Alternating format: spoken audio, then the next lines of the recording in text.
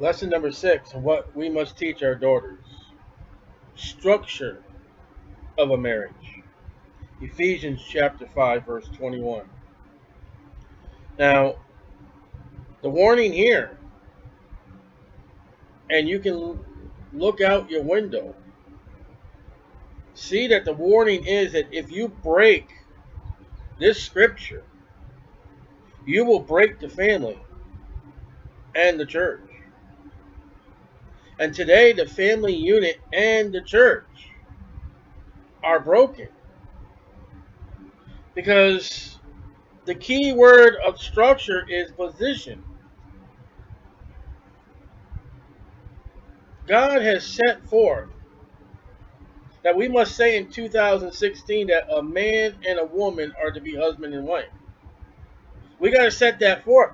What is going to be the broken marriage when you got two men or two women?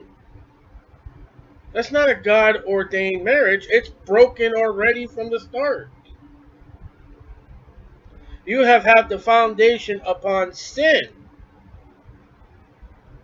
That's not going too well.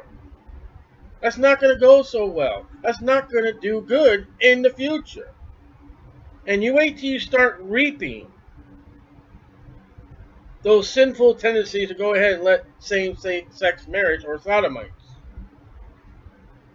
We have not seen a reaping of that yet. But we have seen what we're going to study today. We have seen this broken in the family. I'm sorry to say that you got children growing up today who don't even know who their father is. You got broken families, destroyed, because we disobey the Bible. And I mean we as the world in general. And me, I've violated the family. All have sinned, come short of the glory of God. There is none righteous, no, not one. So, structure, foundation. When you begin a family, you got to have a sure foundation under your family. Or the man that built his house upon the sand, when the storms came, when the waves blew, the house had utter destruction. Now, these videos are for saved fathers to their daughters. I don't believe that two unsaved people getting married has a foundation on Jesus Christ. That's impossible. So it's already bound to fall. Yeah, they can get married 60, 70 years, and where they're going to end up in eternity. Ephesians 5:21. And we'll start there.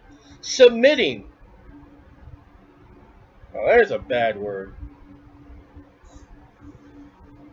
That's a bad word that needs to be changed. We got to get that out. Because we're not going to submit ourselves. Now women, National Organization for Women, will not do submitting. Something bothered my eyes. Sorry. Submission is an evil, wicked word in this day and age. We've got rights. We won't submit to God in our churches. We won't submit ourselves to our employer unless it benefits us in the paycheck or days off or whatever. Submitting yourselves one to another in the fear of God. Now, excuse me. Yourselves, where is the male, female, husband, wife designation? It's not. And yet we're going to go into the family. And God starts out submitting yourselves, husband and wife, together. No designation of male or female. The fear of God.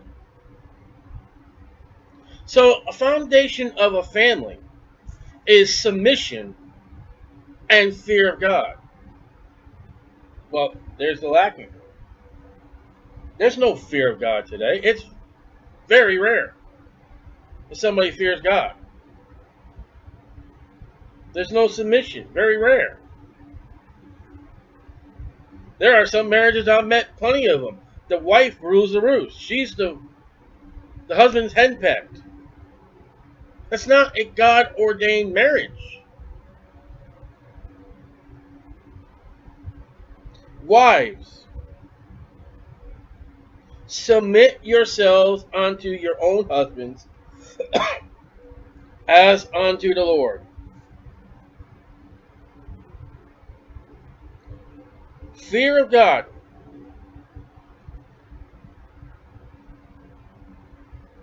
So, our daughters need to find someone who will be submission to our daughters, as he expects our daughters to be in submission to him. And the next qualifying clause is he better fear God. So you remember, he ought to be saved. He ought to have a good reputation of the preacher. He ought to attend the church. He ought to be evangelistic. He ought to read his Bible. He is also to fear God. You know, I can go out evangelistic just because I want to. I can read my Bible just because I want to. But I can do it without the fear and devotion to God. I can just make it a habit without God. So the classes that we run into now, a lost marriage. When I mean a lost husband and a lost wife. You got a saved and a lost marriage. One person's saved, one person's lost. You got a lukewarm marriage. They're both saved, but they're just making God sick. You got a cold marriage. They're saved, they ain't doing nothing. You got a hot marriage. The husband and wife are involved serving the Lord and doing all they can for the Lord. You got a dead marriage. It's just dead. They're married by a piece of paper and a piece of paper only. And then you got widowship. She was married. Death did her part. So, going back to the submission, yourselves, husband and wife,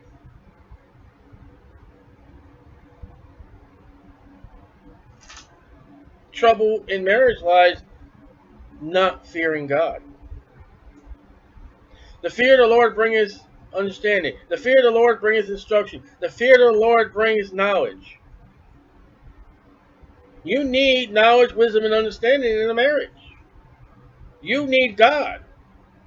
And God is not going to step in if you don't fear him. You don't seek him. You don't love him. Submitting is surrendering, resigning, and yielding. Webster's 1828 dictionary on submit.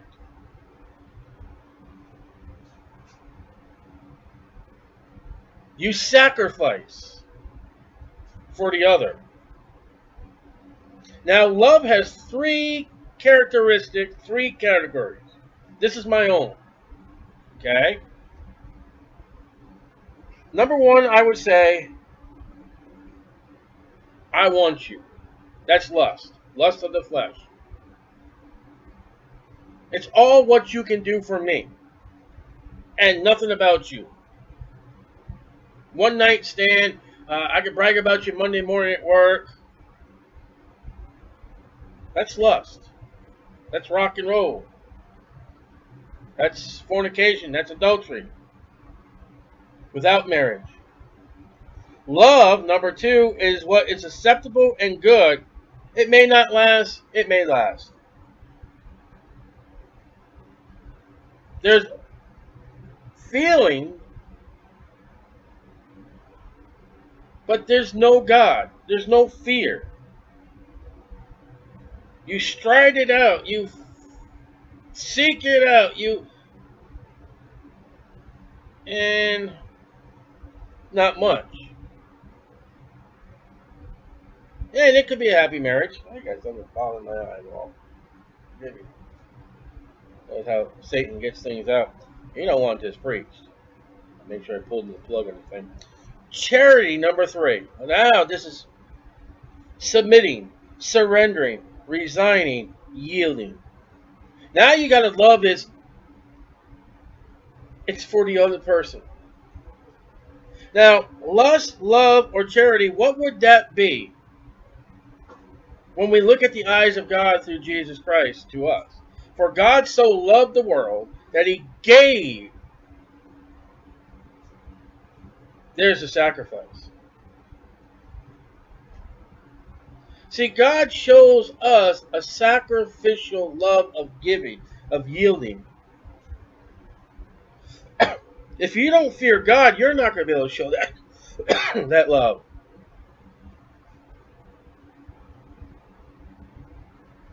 The person that you want to marry better respect you and have your best interest in mind and not theirs.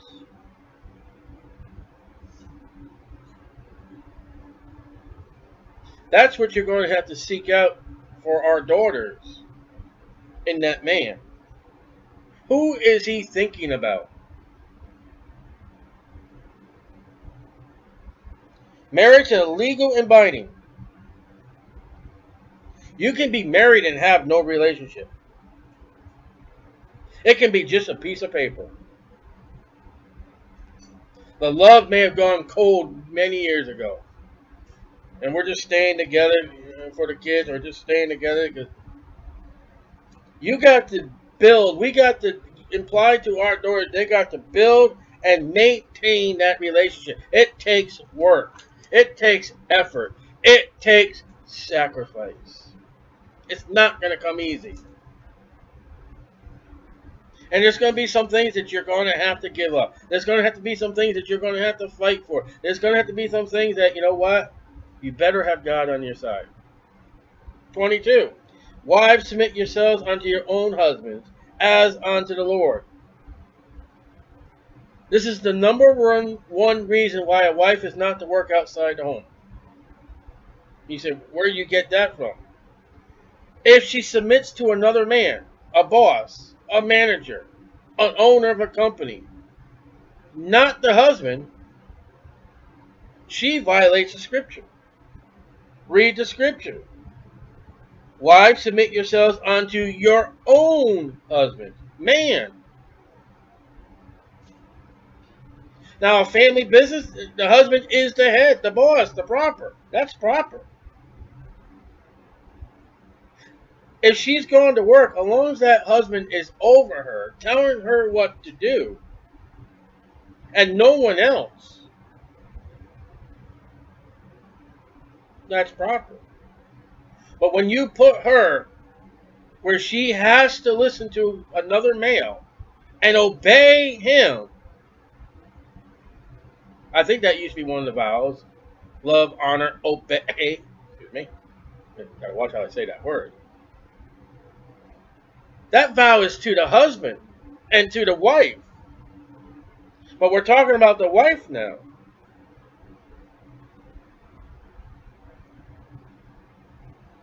And we'll talk about when we get to the virtuous woman in Proverbs. Jobs and income that's proper for the wife. I'm not saying the wife's not to work. I'm not saying that at all. When we get to that woman in Proverbs, man, that woman is working. She is hard. She is, man, she's bringing in money. But to her own husband, no one else's.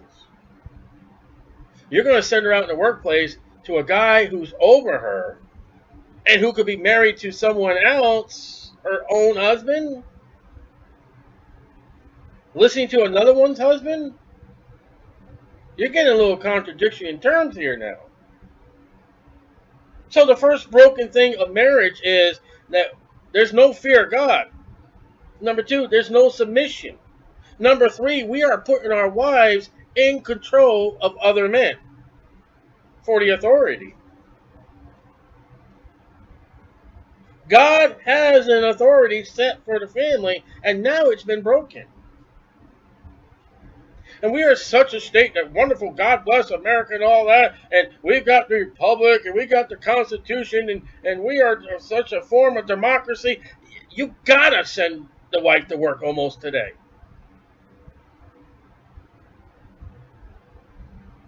The pay rate of these companies paying their employees is totally ridiculous, and I'm going to stop there before I go off on that trail.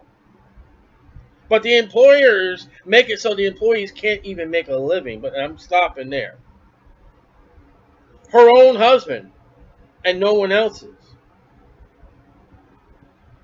So her authority is to be not the boss. And husbands, you're not the boss of your house. That's anti-scripture. Siblings. No one is to tell that woman what to do. She is to submit to no other sibling but her husband. Even the pastor. The Bible says, if she has a question, let her go home and be taught of her husband. She may begin relying on the pastor more than her husband if he's got the answer. Her reliance is to be on the husband, not the pastor. What if the pastor dies? What if the church folds? Who is she going to go to now? How about magazines? She picks up one of those magazines. Oh, this is what I'm supposed to do for my family. This is how I'm supposed to treat my husband. A magazine is not a husband. It's not something to be in submission to. Or a parent. Her parents, your parents, or someone else's parents. She's not to be in submission to them but her husband. And to any book that tries to correct a marriage. There's only one book she's to follow, and that's the Bible. And the Bible says she's to submit to her husband as unto the Lord, capital L. Remember what Paul wrote in 1 Corinthians 7? Marriage hinders the service to God. It's not 100%. You see, the order we're going to see is God, Jesus Christ, husband, wife. That's the order. Now see, the wife, the woman, your daughter may want to serve God. But she's to submit to her own husband as unto the Lord. Okay? She may want to pray. He wants dinner. Guess who wins? The husband. He gets his dinner. She can pray while she's making dinner, but maybe she wants to go off and be alone. He gets his dinner. She may want to set time to read the Bible. Well, he wants sex. You mean sex over the Bible reading? As unto the Lord? Now, hopefully the husband will be understanding, but she may want to make a baby blanket or sweater or something for a woman in church who's going to have a baby for a baby shower. But he wants his clothes washed. Guess who gets the time? And remember we talked about the single, the virgin, not being married. She can serve the Lord. She can be in her house. You know what? I just want to go out and go pass out tracts right now. I can go to the grocery store, but I'm just going to go pass out tracts, grocery store, and she don't need no permission. She don't need to look to no man that is going to hinder her work. Now, I would hope if she wants to pray, I would hope maybe the husband would say, okay, let's pray together. Then he. Hopefully, time to read her Bible. I hope he would, let's read the Bible then later on. I hope he would be that understanding. You may want to give money for a missionary, but the other wants a restaurant, wants to be away from the stove for a day. We've already talked about that one. The husband may want to go to a men's prayer meeting breakfast. She wants time alone to be with him. Guess who wins? The men's prayer breakfast goes, the wife comes in. Now you see what we're talking about? Things you want to do for God may be things that you got to do for your spouse. And they may not want to do it with you. Or they may. I hope they would. 23. For the husband is the head of the wife. Broken families, number 2. No fear of God, number 1. And the structure of the family, number 2. The husband is the top of that family, the head. The husband is the head of the house, the head of the wife, even as Christ is the head of the church, and he is the Savior of the body.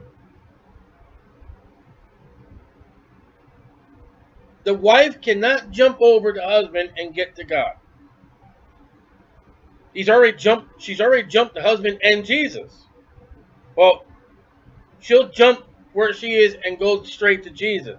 She bypassed her husband. And in the military, you can't do that. You can't get a GI, walk up to the White House, to the commander-in-chief of the military and say, I've got the man. You can't do that. You got to go through ranks. And that's exactly how God is with the family. There's ranks. He is to be like Christ. So we need to teach our daughters. The husband that you choose is to be Christ-like. As much as he can be. That's a commandment. And a wife's authority is to her husband more than Jesus Christ, as unto the Lord. Now the question comes to that man. Who is his authority? The Bible says Jesus Christ. Your future husband's authority set for your daughter better be Jesus Christ. Not the job. Not fishing or hunting. That man who wants to marry your daughter better listen to Jesus Christ better than more than anything else. Because in the structure of family, that man is between Jesus and her.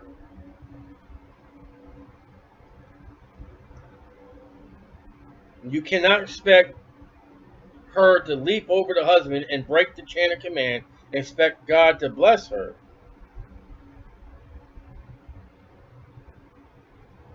The wife is the next in the chain of command. God, Jesus, husband, wife. 24. Therefore, as the church is subject to Christ, supposed to be, supposed to give your allegiance to Jesus Christ and do what he tells us to do, not with your worldliness and your satanicness and what you like. Care what you like, what's the Bible saying? So let the wives be to their own husbands in everything. The church does not adhere to Christ. It's broken. Many churches are broken because they don't adhere to what Christ. And the marriage doesn't adhere to the spouse. So the church and marriage, the problems today is they're walking together hand in hand with the same troubles. No submission, no fear of God, no allegiance to Jesus Christ. The structure is broken in both the church and the families. Dads, when it comes to our daughters, we've got to make sure when they two come together, they are building a sure church, a sure family, where 2 or 3 are gathered together. We have already said he is to be saved. That is beyond a question of a doubt.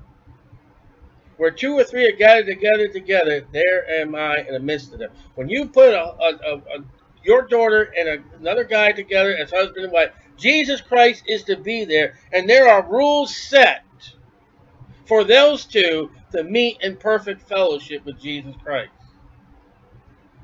Don't send them two into marriage if you got a broken link in the chain. Why are churches and family broken? Because Christ has become the servant of the church and not the head. The church has told Jesus Christ, you're going to accept what we're going to do. You're going to accept our rock and roll. You're going to accept our hand waving. You're going to accept our miracles. You're going to accept the Christmas tree. You're going to do what we do, church. To Jesus. And when you say, oh, you're wrong about this relation, what is the church to Jesus Christ? The bride of Jesus Christ. So when the bride steps out and tells Jesus Christ, the husband, what to do, you've broken Ephesians 5. Just like wives give orders and take the command of the family, the husband. A proper church listens to Jesus Christ. A proper family, the wife listens to the husband. A broken church tells Jesus what to do. A broken marriage, the wife tells the husband what to do. And what are the examples of these? See Eve and Jezebel. Eve did all the talking. The Bible says Adam was there. Church and marriage are alike. And they're both suffering from the same disease. Let the wife seek her husband as the church is to seek Christ. Is he, that man your daughter's looking at, is he the blessed hope when returning from home? Titus 2:13. Yeah, she's supposed to want Jesus Christ. But if her husband is to be a type of Christ, does she look forward to him coming home and wanting him to be home?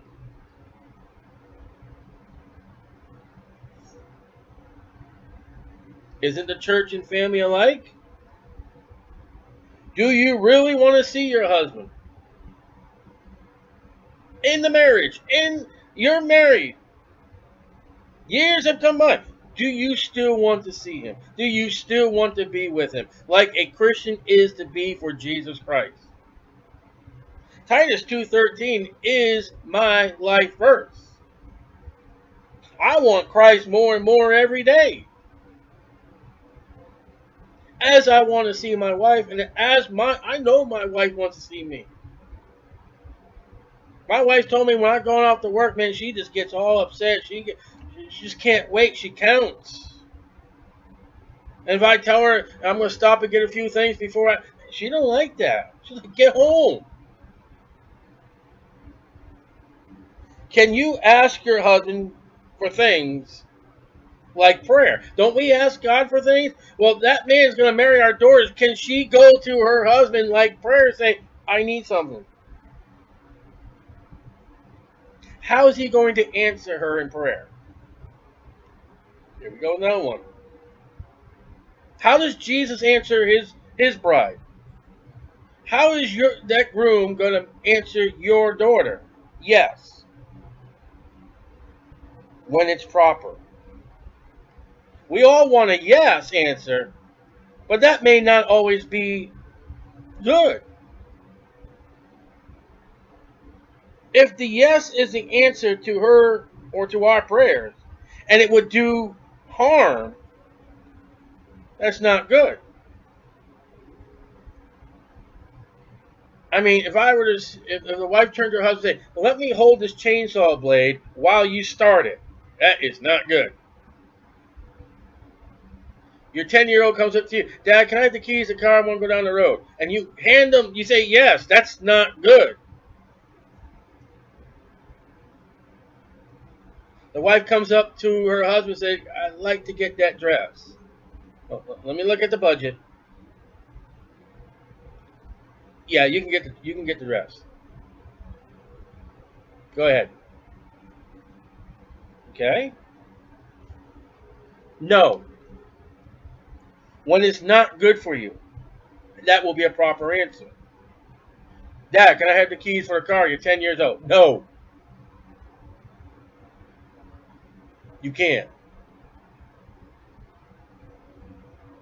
The wife. Well, I'm going to just take these whole bottles of pills. No, you're not. Now, when you say no, it would deprive you, that's not good. See, answer prayer is yes or no. Wife turns to her husband. Can I eat my dinner? No. Can I sleep in bed with you? No. That's wrong. That's not good. Number 3 is not now. No, not now. It's not proper for the time at present. 10-year-old kid comes up to you, Dad, can I use your razor to shave? No, but when you start growing hair in your face, yes.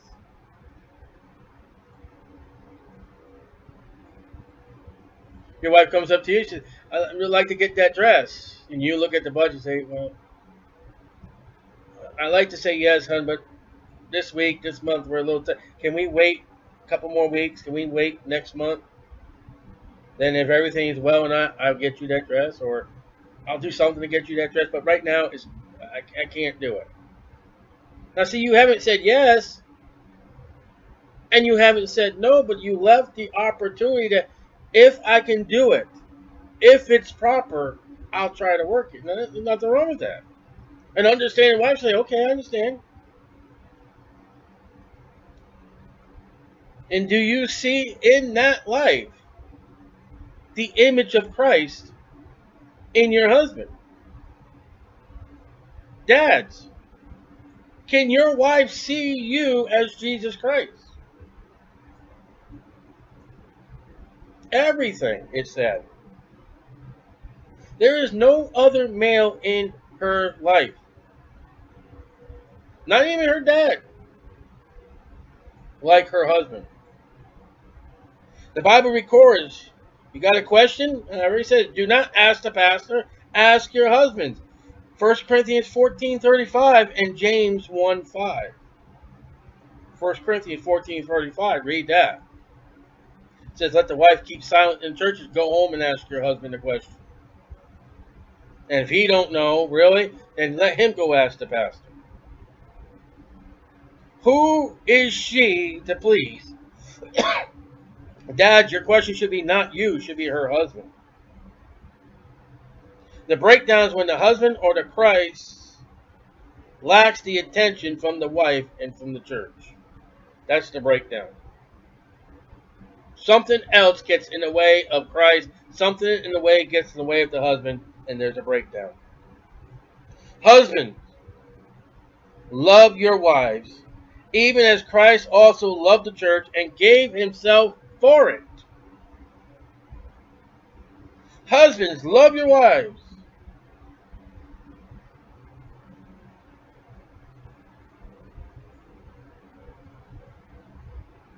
Do I need to say anything? Do I have to comment? Not the job, not the dog, not the sports, not the food. Love your wives. Too many husbands will stand before Jesus Christ at the judgment seat of Christ, talking to Christians, warriors of the Christian faith, great evangelists, great teachers of the Bible, and they will be guilty for not loving their wives. Ooh, there goes a reward. We are to see, as fathers of our daughters, we are to see these characteristics in that man she wants to marry. And when we read for 1 Corinthians 7, if we don't, we have the power of God to say, I don't approve. How's that? Are you ashamed of Jesus? Oh, no, no, no, no. And why are you ashamed to show your love to your wife? My wife and I hold hands, kiss in public. It's not a sin. Every once in a while we're at the store, I'll shout, I love Jesus and I love this woman. I'm not ashamed. I'm not fearful.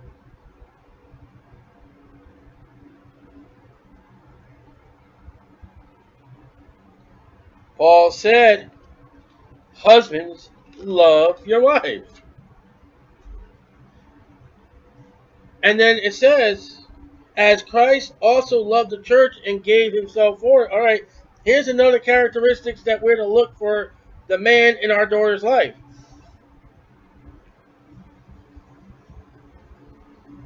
Would you love your wife to death?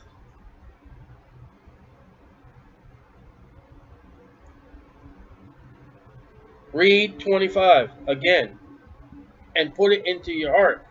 What did Jesus Christ do for the church? He gave himself for it. He died upon the cross unselfishly. He gave himself charity. He sacrificed. Husbands. Well, yeah, you just violated scripture. How many panty-waist husbands do you think are out in the world today that would give their lives for their wife? You want to ask Islam, the moron in Utah, how he'll stand up for his wives? For that guy to stand up for his wives, you got to give him buckshot from a shotgun. All the wives he got and all the pellets from a shotgun. But the Bible says you're to love your wife as Christ loved the church. He gave himself for it. Husband, that man that's interested in your daughter is to be Christ's example to the bottom of that woman. Are you? Christ died for you. Will he die for her? Have you replaced the pleasures? Will he replace the pleasures for your daughter? Will he and will your daughter die to self? 1 Corinthians 7.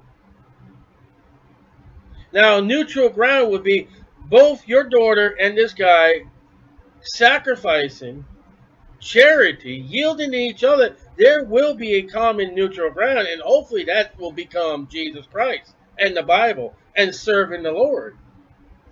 Now, she may like to sow and you may like to hunt. You would work those two things out. You go out and hunt the deer, and she'll sew them back together. I mean, no, wait a minute, dear. We're supposed to cut them open and eat them. Oh, Bambi, we're supposed to eat. No. But see, you can work things together. She might like to do something and you don't. You find something that you can do while she's enjoying herself. And she may not like something you do, she'll do and occupy the time together, sacrificing together. Look what we got. We've got a marriage that's not about me, it's about you. And it's not about me, it's about you. We're working together. And you may find out the judgment seat of Christ as a wife or as a husband. Wow, you did that. You didn't want to do that. Never wanted to do that, but you did that. Wow. Why can't we surprise our spouses at the judgment seat of Christ and have them look back and say, wow, you did that for me?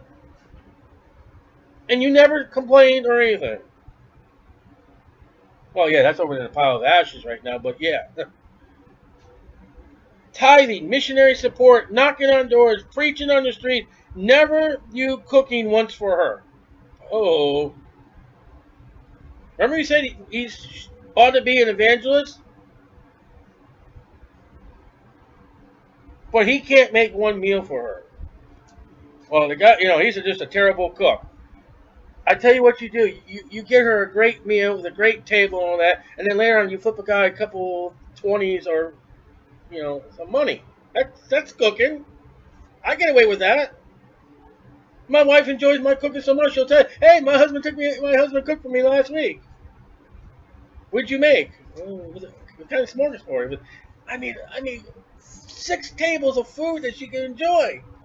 You did? Yeah, the Chinese buffet. That counts as cooking. You relieved her being over that hot stove. Never telling her that he loves her. If you never see that guy showing your daughter any kind of affection, that's 2 words I messed up. love and affection, something wrong. And you don't have to, like I said, I've already set rules. No touching, no kissing, no. There's things that you can do. He can make the mailman very angry with you because he has to deliver these love letters and cards, and the florist guy's got to keep coming to the door and delivering and stuff like that, and just keep on getting candy. And I got diabetes, and he's driving me nuts because I want her candy. He can do something to show her. If there is no love being shown to your daughter by that guy, that's another thing. Because if he can't show her love, he's not going to die for her.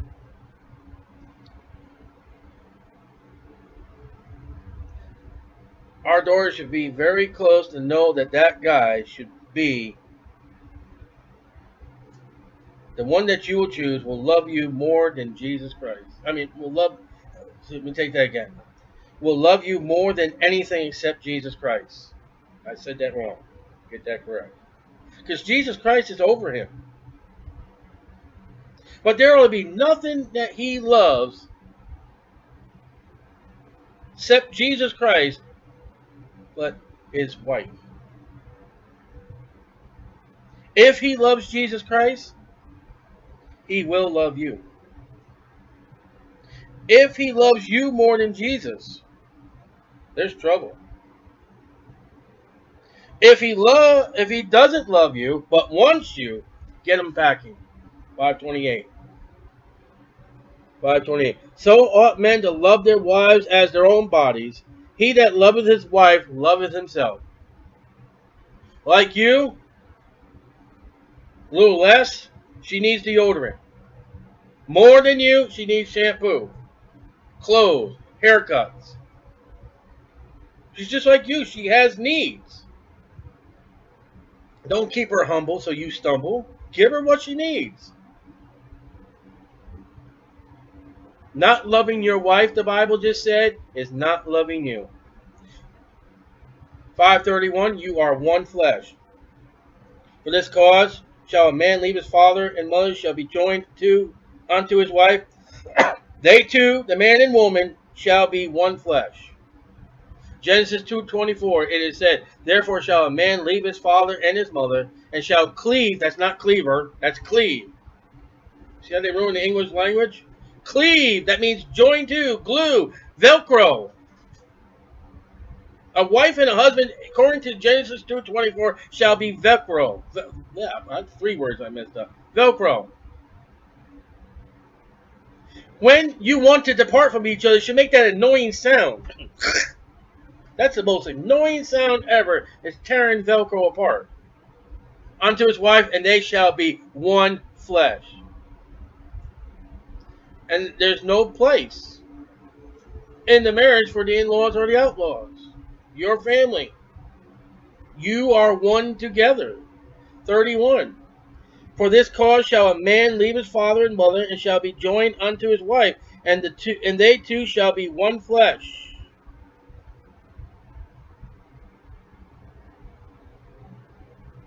You got it? Has it been clear? Husbands, love your wife. You do not badmouth them to other guys. That is not loving to them. Referring to them as the ball and chain is not loving. And I've heard those men in Baptist churches. They haven't read the Bible. Or they don't know what love is. The old lady makes you the old man. Shut up. Our daughters better find a man that will always love her.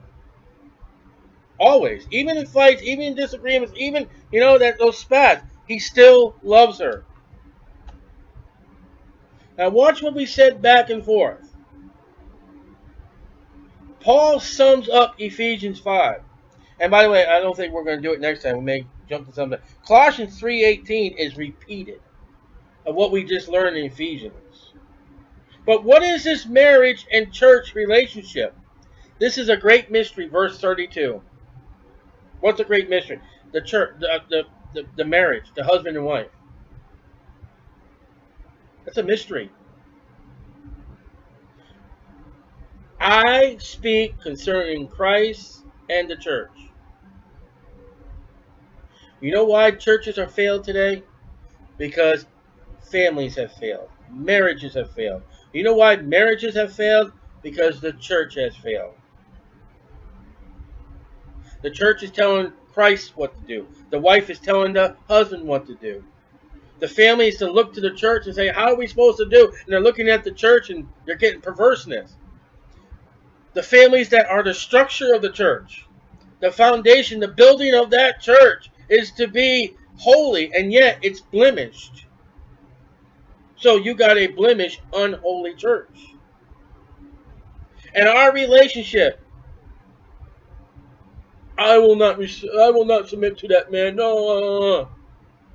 The church is the bride of Jesus Christ. Jesus Christ is the bride. So that means that bride, that wife are one in one. That husband and Jesus Christ are one in one. When Paul gives us example of the church, he writes 10 verses. He didn't write any verses, but 10 verses. How about the church? He tells you about a husband and wife relationship. See, all this husband and wife was to tell you about the church. And it tells you very much about the church today. It's ruined. It's decayed. Because there's no fear. There's no submission. There's no love. There's no men. They don't love their wives. She won't submit to him, and he won't give his life for her. That's the breakdown.